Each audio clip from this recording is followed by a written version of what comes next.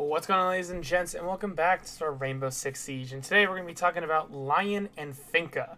Now, they were just revealed properly during the Rainbow Six Siege Pro Invitational, so we're going to be taking a look at some footage from there, and then we're going to be talking about, well, at least give you my thoughts on what I think and how they'll turn out, and how they'll affect the meta, and things along those lines.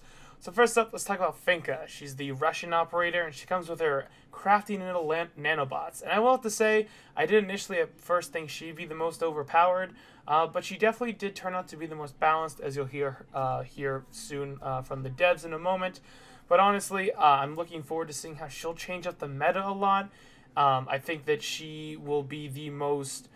she will definitely be kind of like a Mira in sense for the offensive team, where you will have very interesting strats based around her and her unique ability. So let's take a listen to what the devs have to say. We'll watch some gameplay, watch some counters that they talk about, what she can do, and then we'll see from there on out. Obviously, Finka is our Russian attack operator, and she is equipped with a global buff that we will be breaking down in just a moment. We're really excited to showcase this global buff. Amelia, please tell us a little bit about the design intentions behind her unique gadget. So we always want to try to expand the boundaries of the gameplay of Siege, try to conquer new territories. And this season, the theme of the season is global. What we mean by global is something that is map-wide and team-wide. Everyone, everywhere on the map will be affected by those effects. In Finka's case, we are exploring the possibility to provide a buff to your team. So a global buff to your entire team. Let's see that in action. How does this gadget actually work? So,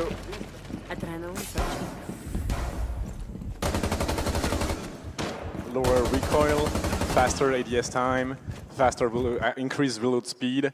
All around the board, you will be much more efficient in your gunfight. You will be capable to win certain gunfight that you should not, and it will improve your efficiency for the entire team. So improve the efficiency for the entire team. How long does it last about? 20 seconds. 20 seconds, and you can use it a few times as well. So let's take a look at how that charge looks like from the teammate's perspective. Exactly. So in this specific example, we have Rush boosting her ally, we have Finka boosting her ally. She will pick with the LMG to the window. She will get the kills with this increased accuracy. You see that the LMG that tends to have an important recoil is able to be used much more efficiently. Yeah, so a lot more control on that recoil for that LMG for Zofia. We were taking a look at her perspective. That's going to come into play in a lot of really interesting situations, but also in that little clip, we saw a little boost to the HP bar. What's going on there? Yes, good spot, Justin.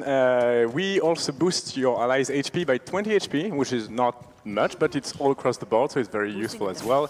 This boost will also revive your friendly that are down. Like if your fantastic glass fell from the tower, you can bring him back. Yeah, absolutely. And I hear the crowd really likes that ability. I like it too because I'm always falling off roofs. I'm so sorry to all my teammates that are out there. Anyway, so that's a look at how her gadget actually works. Let's take a look at her loadout. So what is she? So the mentality, the philosophy here for Finka is really to embrace this support role. So it makes sense that she's a 2-speed, 2 armor. She's on the average side of the spectrum. She works that way. She, not too fast, not too short, but she needs to be able to intervene on all her teammates. But again, global effect means that she doesn't need to be positioned in a specific place to use it, so she doesn't really need to reposition to do the ability. So she doesn't need that 3-speed to roam around. Exactly. So that's a look at her armor and speed. What about her loadout? What about her primary and secondaries? So since she's Russian, she comes with the classic shotgun and LMG that we know from a Russian operator, but she also has a new AR called the Sarich. That is a very interesting new AR that is not in Siege right now, but will be included with Finka. And one quick question on that, does she come equipped with the Russian sights? Yes, she does. So that's going to be really cool to see the first operator that we're introducing back into this Russian group, and she actually comes equipped with those Russian sights. So let's take a look, as we always do, the breakdowns, the interactions with these other operators that we've already released. What is she a good counter pick to? So the first good counterbreak it's Ella. We know we're nerfing Ella next season. JB talked to you about that. But on top of that, we want to introduce also a counter. So a boost will allow her and her teammates to gain a resistance to concussion. It's not an immunity. It will just reduce the time and the duration of the effect and the intensity of said effect. So that way, if you push a bomb site and there might be concussion mine, you can actually have the upper hand in the gunfight. As we hear the crowd going crazy for that reduced effect.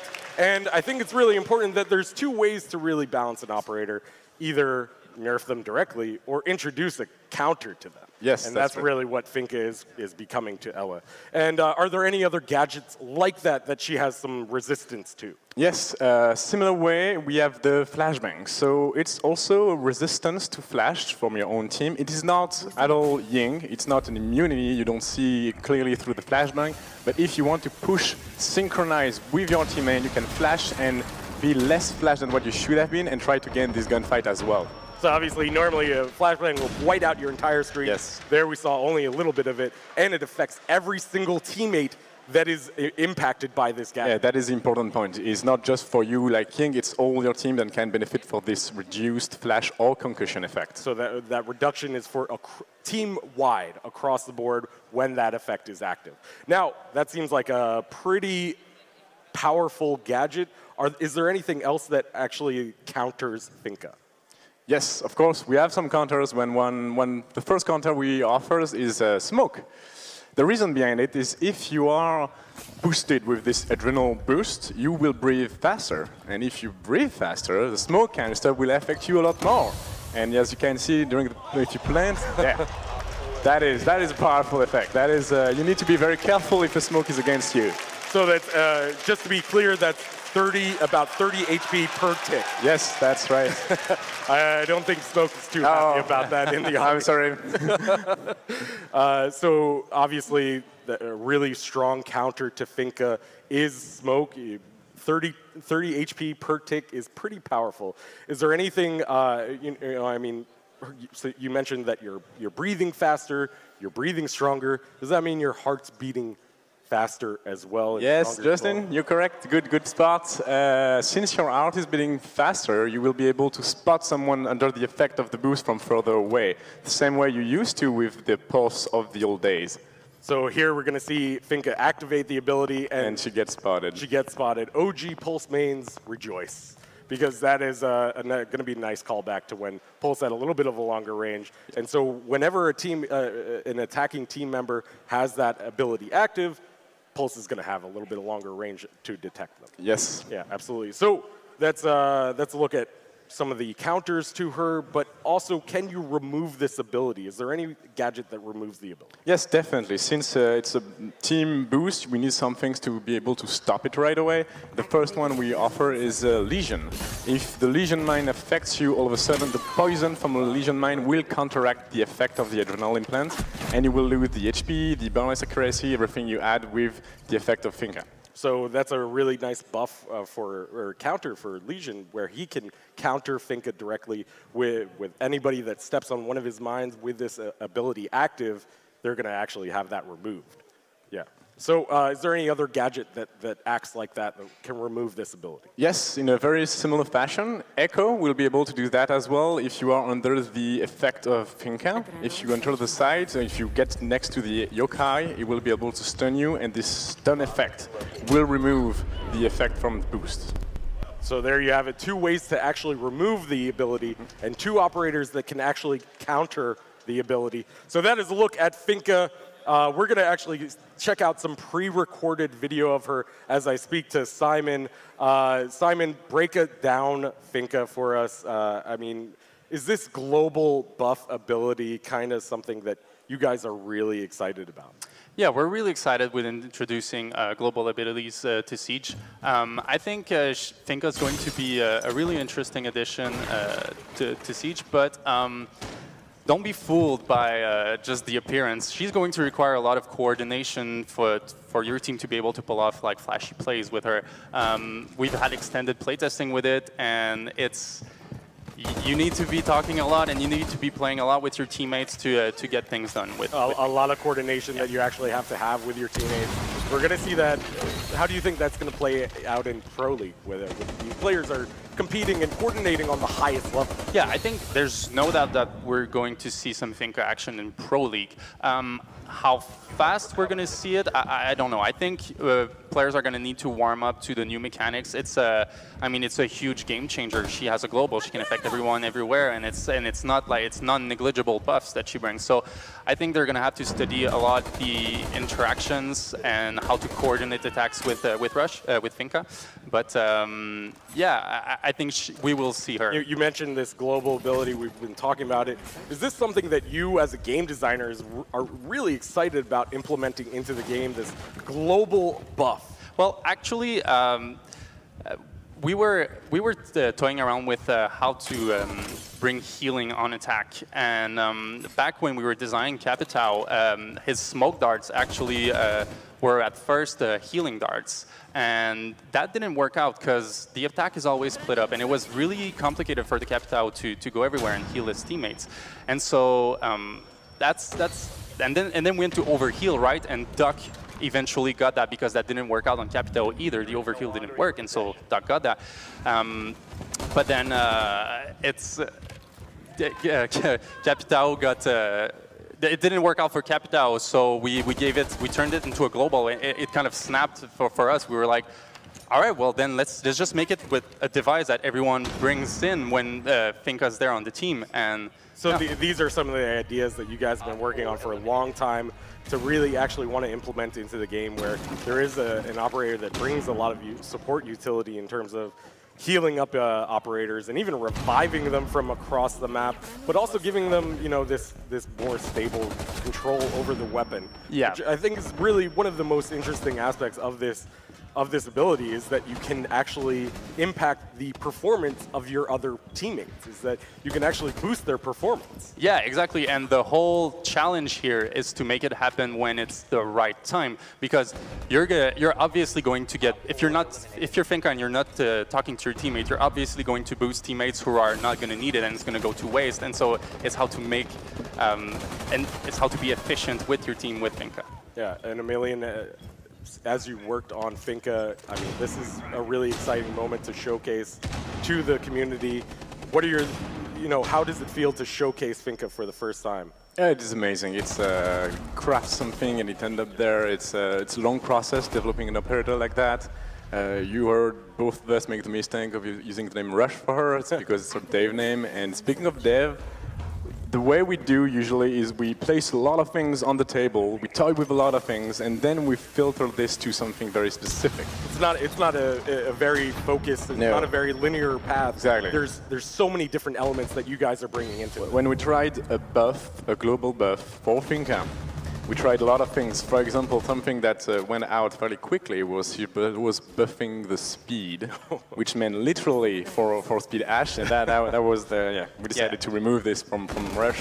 And I think the community would be really happy to not see that. Exactly, and I think it's a good choice. And that's the way. Usually you push your operator as much as you can with a lot of things, and eventually you say, okay, this works well, let's keep it, and this do not work so well, so let's remove it from Rush. And then you craft her, and then you get to release, and it's super exciting. And we get to see what the player actually do with what we made. Yeah, and as you mentioned, it's a lot of collaboration, a lot of coordination that players are going to need for Finka in the game. Is that something that you guys really try and push? Is that tactical aspect of Siege that is so important?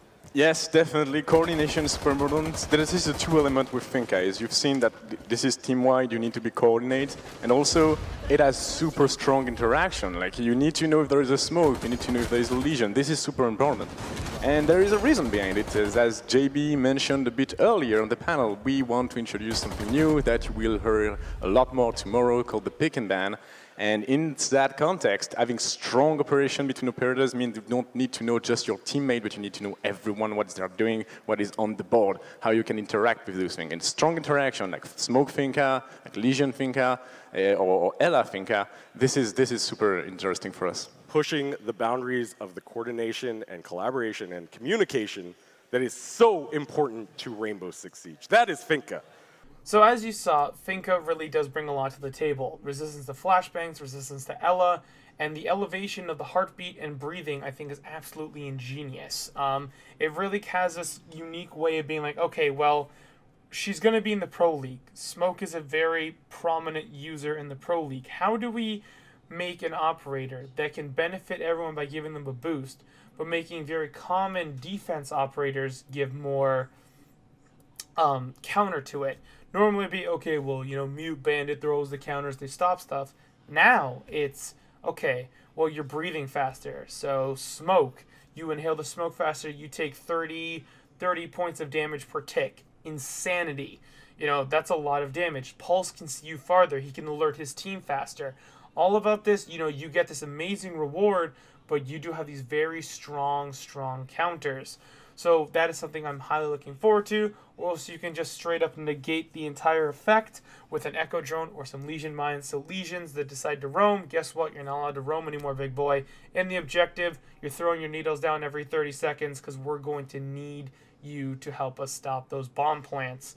But other than that, I really don't see her being overpowered because of how many counters she has. It is nice that she can revive people wirelessly, if you will, but that will make the defenders really have to struggle to chase kills if they do down someone outside. So Cavs, be careful when you do run outside because they will probably get revived and things along those lines. So yeah, so make sure if you do drop someone, you're aiming for those nice headshots because you're supposed to be anyways. So next, let's take a look at Lion. So without further ado, let's get on to our second operator, Lion. Lion is from the French CTU CBRN unit, and he comes equipped with what on the surface looks like an Intel gadget. But I think there is a little bit of depth here, and to explain that depth, Simon, please break it down, the game design intentions behind Lion's gadget. And so we were designing in terms of globals, and so we'll see now in action. There's the flying drone in the sky, and then he activates a tagging window where he can catch all of the defenders that are actively moving during that tagging window. So he actually has this ability, and break it down to us exactly how it works. And so you will start by getting a window of warning for all players on the map, and once it goes, there's a 4-second window, and if you are caught as a defender moving during that window, that time frame, you will get your position tracked in real time. And I don't think we saw that just right on that first asset. So let's take a look at how it actually works in action when he activates it for the first time. So let's take a Oh, and actually, we're going to take a look at it from the teammate's perspective. So and so now we're in the POV of Zofia, and she gets the information, and she gets an easy wallbang there, thanks to great coordination between her and Lion. And so that's all that I've been saying that, but it's all about coordination. But these globals, if you use them alone, they don't work out. You need to work with your team. Yeah, so introducing another collaboration element. Of course, that was from the perspective of the teammate when that's activated. And that's, I mean, it's such a powerful tool to provide intel. But as I mentioned earlier, there is a little bit of depth here in terms of how that works on the actual defender side. And there's two different kind of states for the defenders, moving and standing still. So what happens when you're moving and Lion activates its gadget? So when you're moving and Lion activates his gadget, we'll see now classic Ella roaming Watchtower. And she gets caught moving during that tagging window. And Lion can just swoop in and get the kill because he knows exactly where she is in real time until the time window ends. So obviously, as you're moving, when you're moving this and Lion activates his gadget, you're going to get that red line around you. But there is a way to sort of prevent this by standing still. What does that look like? It's a soft counter to the ability. You have a choice to remain still. And when you remain still, you do not get tracked. But now we see Pulse is wiggling around, trying to wiggle the angle. And he gets detected by Lion. But Lion is not careful. He did not see that Ella was there. And so it's not hard intel that Lion provides because you will never get 100% accurate information on all of the defender's position.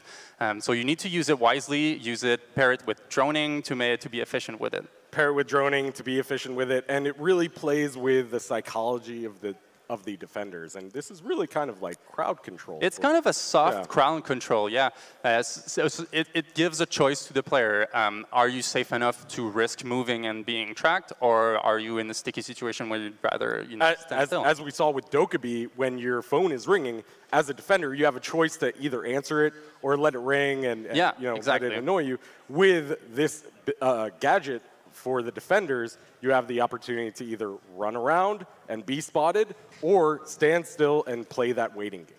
Yeah, and when you pair that with droning, say you find someone in the bathrooms droning with your drone, and you call it to Lion to activate his ability, you know you have him there, and if he moves, you will 100% know. And so that's very valuable information paired with droning. Absolutely, very valuable information. And what kind of situations does Lion shine with that valuable? Well, he shines in many situations, but on the retakes, he's a monster. So now we see the little Jaeger coming for a nasty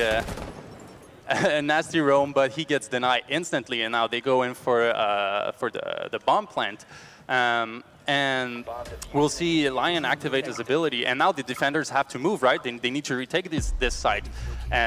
But Lion makes their life very, very hard as they try to retake this side, because he gets all of the information of the defenders trying to come back on. So a really strong way to prevent a retake. And as we saw on there, he can use it 3 times, right? Yeah. And for how long does it last about? So the time window is 4 seconds. It's a 3-second warning plus a 4-second active window, and there's a 10-second cooldown between each charge. So you cannot just chain tag. So yeah, so you can't just spam this thing. There's actually you have to wait 10 seconds in between. Exactly. So a little bit of a little bit of strategy there as to where you're going to actually utilize this gadget. Yeah, and also like when in the round, like do you want to keep it for the retake as an attacker? Like do you want to use it to drone in, to drone yourself in, to try to get information on the roamer? There's really a lot of situations, and it's all up to your team to figure out when's the best time to use that. Absolutely. So that's a look at his gadget. Let's take a look at the loadout. What armor and speed is it? So he's a 2-2. He's a little beefy, but he's a 2-2. So that felt like a natural fit for him. Just a standard like loadout. And what are his primaries and secondaries? So his primary is the Chris 308, and he comes equipped with the other French weaponry, which is the 417 and the SGCQB, along with the P9, if I'm not mistaken, the LFP 586. And a Claymore and a flashbang. But now I hear you, you mean another vector, a drum magazine vector, but it's not that high ROF because it shoots 308 bullets, right? And so it's the same kind of, it's the same weapons, the same technology that's used, but it's a really way less rate of fire. As with the vector that is on Chimera, it's a little bit different. It's not as, it doesn't have the same rate of fire. It's a little bit slower. No, I would say it's much closer to an LMG than an actual like high ROF SMG. Yeah. I hear a lot of players out there saying when they saw the vector, they were like, you know what, I'm going to be a vector main now. I'm going to be an attacker and defender with a vector. You get to be a vector main now. Really cool. So who is the best counter to Lion? How do we stop this? There is a very hard counter to Lion, and it's mute. If you are standing in the radius of a mute jammer, you are free to move, and you will not get detected. And so now we see a clever use of mute who kept a jammer for him while he's roaming, and now he can wiggle the angle, and Lion just unaware. He gets crushed. So that is a look at it at Lion. We're going to play a little bit of some footage of Lion in action as we talk a little bit more about his ability. Now, I just want to break it down because you did mention he has a 3-second ability that this is active, and you don't get the red lines when this is when you're standing still. But what does that mean actually?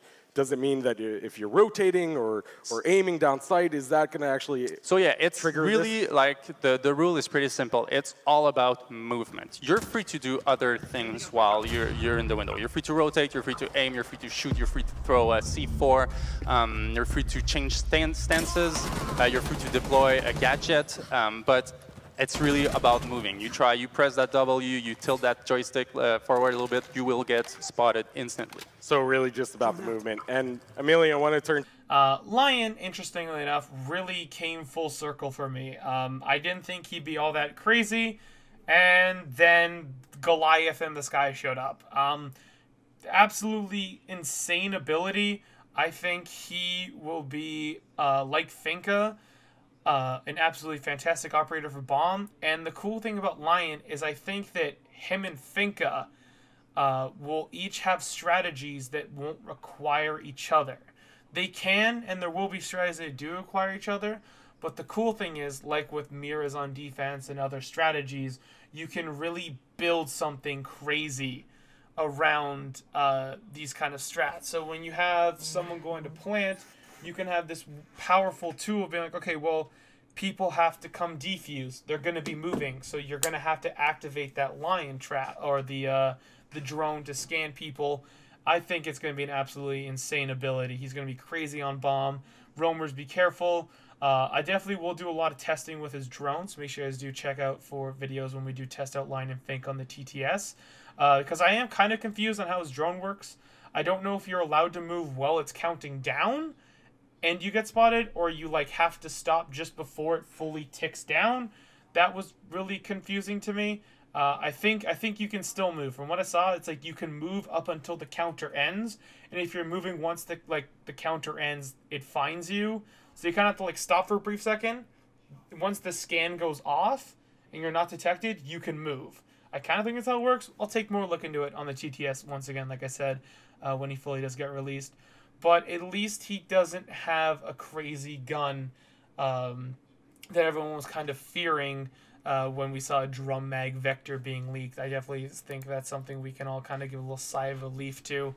But other than that, his simple counter of mute kind of disappoints me. I really think that she added Vigil to the list, and if they added Cav, I could see it, but I'm not advocating for it. But yeah, other than that, I think he'll be a very strong operator. They're both very strong, but they're both not crazy overpowered, at least on paper. We'll see. I think Finka, though, will probably be the one who winds up getting nerfed. That flash resistance will definitely have to be something that Ubisoft needs to look at, because that is absolutely insane with the current Pro League meta of Ying and Glaz, where you can just Ying rush with flashbangs and or Candelas. Absolutely insane if people aren't really affected by that properly. I think if that will be the only thing they really need to properly look into. But other than that, I think they will be okay for their standings, and they'll both be suited as really good operators. But let me know what you guys thought of the reveal of Finka and Lion down in the comment section. Also, definitely 3 out of 10 for the Ash Elite skin. Could have been more headless. Without further ado, guys, I've been Dangerous, and I'll see you Sex Beast next episode. Peace.